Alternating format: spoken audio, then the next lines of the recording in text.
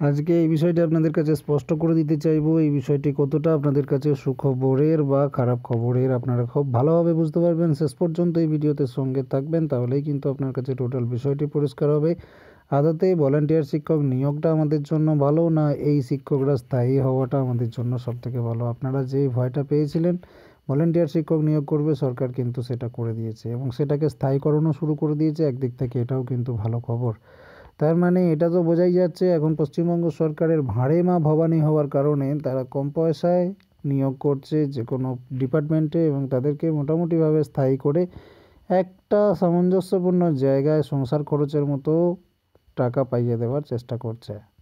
বাদবাকি কিন্তু গাদা বেতন দিয়ে যেভাবে আগে ঘরজামাই করে রাখা হতো সরকারি কর্মচারীদেরকে, সেই সুযোগ কিন্তু এখনকার সরকারি কর্মচারীরা পাচ্ছে না।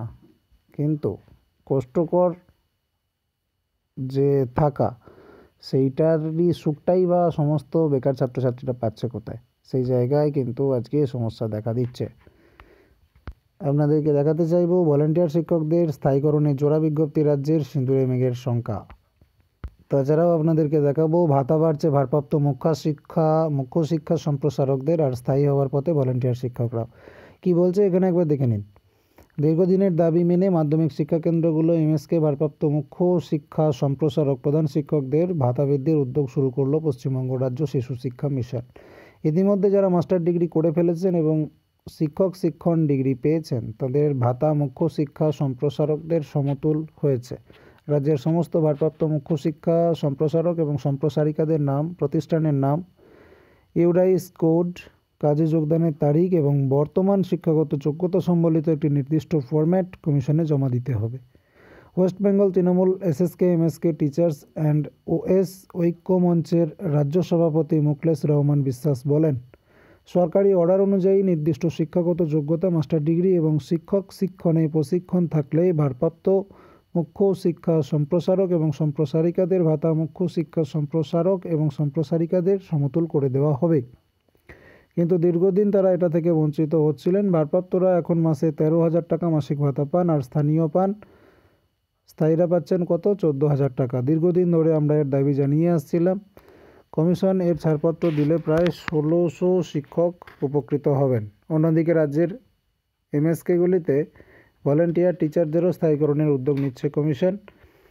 2009 সালের 31 ডিসেম্বর পর্যন্ত রাজ্যের এমএসকেগুলিতে যত ভলান্টিয়ার টিচার নিযুক্ত হয়ে এখনও রয়েছেন কর্মরত অবস্থায়, তাদের যাবতীয় তথ্য 4 মার্চের মধ্যে চেয়ে পাঠানো হয়েছে। প্রসঙ্গত, রাজ্য জুড়ে বিশেষ করে পাহাড়ের এমএসকেগুলিতে শিক্ষক সংকট থেকে বাঁচাতে সেগুলির পরিচালন কমিটি এই ভলান্টিয়ার শিক্ষকদের নিযুক্ত করেছিল। অর্ডারে বলা হচ্ছে 2010 সালের 1 জানুয়ারির পর থেকে পঞ্চায়েত এবং গ্রামোন্নয়ন দপ্তর আর কোনো শিক্ষা সম্প্রসারক, তাদের কিন্তু জানানো হচ্ছে যে আর কোনো শিক্ষা সম্প্রসারক নিয়োগ করেনি। তাই 2009 সালের 31 ডিসেম্বরের সময়সীমাটি কিন্তু বেঁধে দেওয়া হয়েছে। তারপরে নিযুক্ত ভলান্টিয়ার টিচারদেরও এক্ষেত্রে গ্রাহ্য করা হবে না। মুখলেস বিশ্বাস এটাও বলেন, এক্ষেত্রে কিন্তু মুষ্টিমেয় ভলান্টিয়ার শিক্ষকই স্থায়ীকরণের সুবিধা পাবেন, কারণ 2010 সাল থেকে স্থায়ী শিক্ষক নিয়োগ বন্ধ হয়ে যাওয়ার পর এমএসকেগুলিকে বাঁচাতে সেগুলির কমিটিগুলো ভলান্টিয়ার টিচার বেশি সংখ্যায় নিয়োগ করা শুরু করে।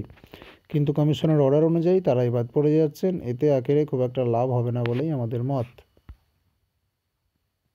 আমরা যদি এই বিজ্ঞপ্তিটা দেখি, এখানে বুঝতে পারবেন ভলান্টিয়ার শিক্ষক নিয়োগ বিতর্কের মধ্যে নতুন বিজ্ঞপ্তি জারি করল পশ্চিমবঙ্গ রাজ্য শিশু শিক্ষা মিশন।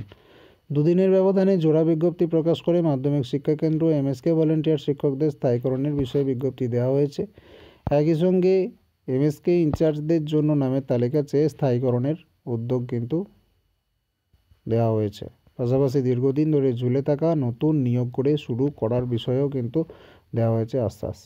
নতুন এই ব্যবস্থায় সিঁদুরে মেঘ দেখছেন শিক্ষামহলের একাংশ। বিজ্ঞপ্তি প্রকাশ করে সাফ জানিয়ে দেওয়া হয়েছে রাজ্যের এমএসকেগুলিকে নিযুক্ত সমস্ত ভলান্টিয়ার শিক্ষকদের স্থায়ী করে দেওয়া হবে। স্থায়ীকরণের জন্য পঞ্চায়েত থেকে নামের তালিকা চেয়ে পাঠানো হয়েছে।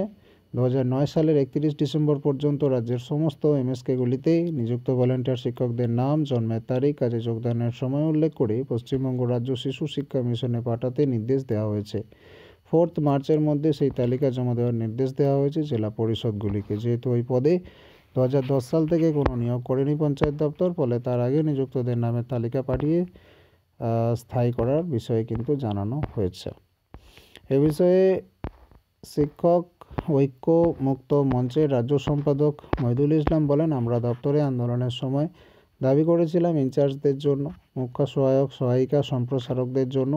এবার ভলান্টিয়ার শিক্ষক ও ইনচার্জদের স্থায়ী করার বিষয়ে আশ্বাস পাওয়া গেছে। তবে তার আশঙ্কা, দীর্ঘ 8 বছর ধরে মাধ্যমিক শিক্ষা কেন্দ্র, এমএসকে ও শিশু শিক্ষা কেন্দ্রগুলিতে শিক্ষক নিয়োগ হয়নি। শিক্ষা কেন্দ্রগুলো ধুঁকছে। ভলান্টিয়ার শিক্ষক নিয়োগের যে বিজ্ঞপ্তি প্রকাশিত হয়ে গেছে গিমিক। যে শর্ত দেওয়া হয়েছিল তাতে একজনও শিক্ষক নিয়োগ হবে না। আমরা পশ্চিমবঙ্গ শিক্ষক ঐক্য মুক্ত মঞ্চের পক্ষ থেকে বারংবার শিক্ষামন্ত্রীকে দাবি জানিয়েছিলাম, এই বিজ্ঞপ্তির ফলে রাজ্য জুড়ে কিছু শাসকপন্থী নেতারা ভুল বুঝিয়ে তোলা তুলবে, কিন্তু আদৌ একজনও শিক্ষক নিয়োগ হবে না। আমরা চাই শিক্ষা প্রতিষ্ঠানগুলো বাঁচাতে স্থায়ী শিক্ষক নিয়োগ হোক। অবশ্যই বন্ধুরা, স্থায়ী শিক্ষক নিয়োগেরই প্রতি আমাদের ইচ্ছা এবং আস্থা থাকা দরকার, কারণ এই ধরনের আলতু ফালতু নিয়োগ করে শুধুমাত্র আমাদের ভবিষ্যৎগুলো বরবাদ করে দিচ্ছে সরকার। এগুলো নিয়োগ করার কোনো যুক্তি নেই, কারণ এখানে না পেট চলবে না সম্মান পাওয়া যাবে। যদি নিয়োগ করতেই হয়, সরকার আমাদেরকে ঠিকঠাকভাবে নিয়োগ করুক, সৎ পথে ভালো করে পরীক্ষা নিয়ে যে সমস্ত ফাঁকা জায়গা এখনও পর্যন্ত পড়ে আছে সেই জায়গাগুলোতে ভরাট করলেই কিন্তু অনেক ক্যান্ডিডেট চাকরি পাবে এবং যারা দীর্ঘদিন ধরে প্রকৃত পড়াশোনা পাবে, এবং সরকার এটাই করবে আমরা আশা রাখবো। তো আপনারা মতামত কমেন্ট সেকশনে অবশ্যই জানাবেন। ভিডিওটিকে শেয়ার, লাইক, চ্যানেলটিকে সাবস্ক্রাইব করে রাখুন। পরের ভিডিও নিয়ে ফিরে আসছি। ধন্যবাদ।